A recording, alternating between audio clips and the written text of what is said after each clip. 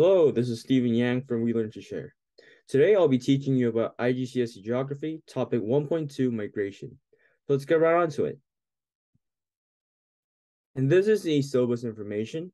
So Cambridge International suggests that candidates should be able to explain and give reasons for population migration, demonstrate an understanding of the impact of migration, and I'll also delve into the aspects of internal movements such as rural-urban migration, as well as international migrations, both voluntary and involuntary, and the positive and negative impacts on the destination and the origin of migrants and on the migrants themselves.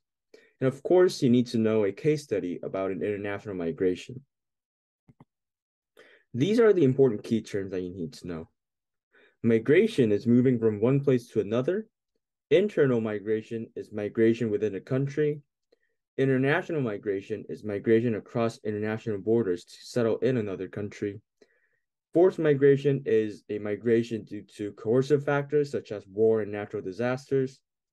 The origin is the location where migrants move from, and the destination is the location where the migrants move to. So migrants move from the origin to the destination. A push factor is a factor that influences people to leave a certain place, and the pull factor is what attracts people to a certain place. Voluntary migration is migration as a decision of people and individuals, and remittance is the funds transferred from migrants to their home country. So why do people migrate?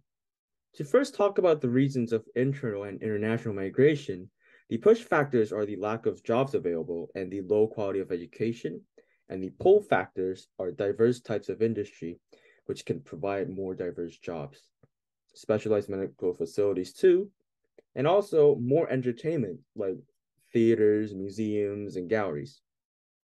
For forced migration, there are only push factors because people have to migrate. So if they don't migrate, then it will be very dangerous. So the push factors will be war, social insecurities, and diseases like famine caused by drought and poverty. Now, these are the impacts of migration. The impacts can be categorized to the origin or to the destination. And this is important because the questions tend to separate the impact of the origin and to the destination. So you need to really categorize them when you actually study this topic. So for the internal and international migration, the positive impact to the origin is remittance, since it may contribute to the economy and individual households too. The negative impact can be depopulation, which can lead to losing the chance to be developed. And in the worst scenario, it even can be deserted. Also, the dependency ratio will increase and there will be less workforce as the economically active population is likely to migrate out of the location. And there will be a lack of basic healthcare since less number of doctors per population will be there because most doctors tend to move to cities to actually gain more profit for themselves. And for the destination, the positive impact will be the increase in workforce and consumers, which will lead to economic development and the flourishing of businesses. And the negative impacts will be overpopulation, the exact opposite of depopulation, as I mentioned before. So the quality of life will decrease. And this also relates to the increasing prices in Hong Kong, because in Hong Kong, the amount of land is small, but there's an increased amount of population actually trying to go into Hong Kong and live there. So to actually accommodate as much people as possible, the housing prices are inevitably very high for a small piece of land. And with forced migration, the impact to the origin will only be negative since, let's say, if a country's at war, then the economy will be crippled and it's definitely unsafe for people to keep living there. So the population pyramid, which I will discuss about in the next topic, will be disproportionate, but I'll just clarify it in verbal terms. So this means that the balance in gender and age group will break. So a population needs to be stable and steady in gender and age groups, but this will be broken. For the impacts to the destination, the good thing is that people will not be in danger, of course, but there can be conflict between refugees and locals due to cultural and religious differences and more competition. And the lack of education will definitely make it hard for refugees to find new jobs in their new homes. So now I introduce you to a case study. And this is about an international migration from Mexico to the USA. And to give a general overview, since 2000, 850,000 Mexicans have entered the USA each year, and a total of 12 million Mexicans are residing there. And to first talk about the push factors, it's poverty, that the minimum wage is less than $1 per hour. And also, this is a serious issue, but 40% of Mexico population is in poverty, 2 out of 5 people. This is a significantly high percentage. And that's why the pull factors such as the minimum wage, the average minimum wage of the United States is $7.25, so $7.25 per hour, which is about 7 to 8 times of Mexico's right now. And the fact that 57% of Mexican migrants enjoy a better life in the USA due to better social security, housing, and education will definitely attract Mexicans to actually move to the USA. And the positive impact to Mexico is definitely remittance, because that is the second largest source of foreign currency coming to there. So it is therefore a large contributor to Mexico's economy. So if there was no remittance, then Mexico's economy is most likely to shrink. And the negative impact will be family desertion, because let's say when people migrate illegally, then they can't return to their home country easily.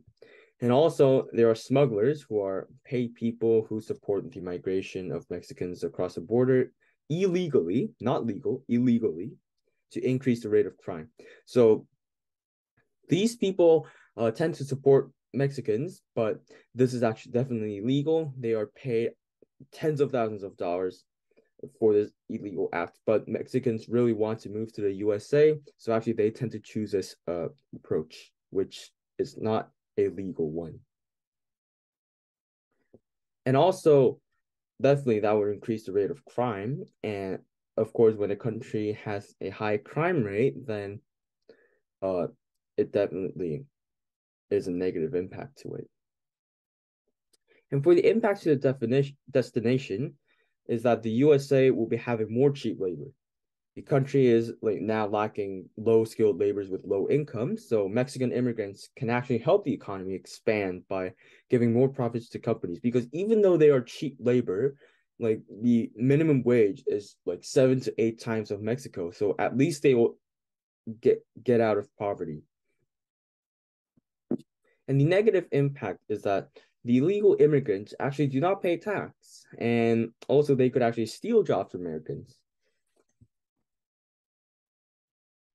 And this is the example 7-mark case study question about international migration. So I would like you to pause the video and use my case study and the ideas you've learned and also the background knowledge. Try making 3 developed points.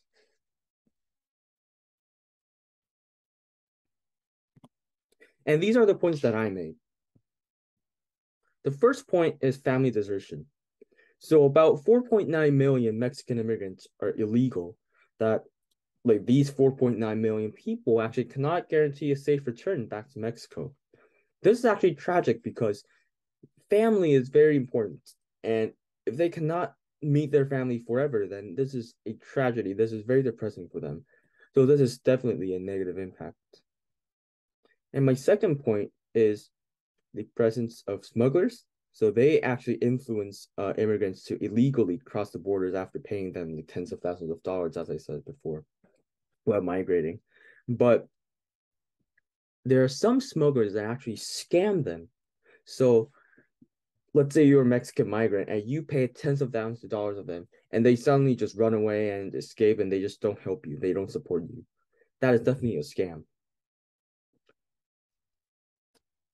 And my third point will be the clash between conservative Americans and immigrants. So Some conservative Americans are very against immigrants in general. So if Mexicans actually reside in those neighborhoods where a lot of conservative Americans live, not to be offensive, but there'll be a likely clash between neighbors. And yeah, this is it for my lecture today. And in my next video, I'll be talking about topic 1.3, population structure. And I hope you find this lecture useful. And please don't forget to press like and subscribe. And I'll see you next time. Bye.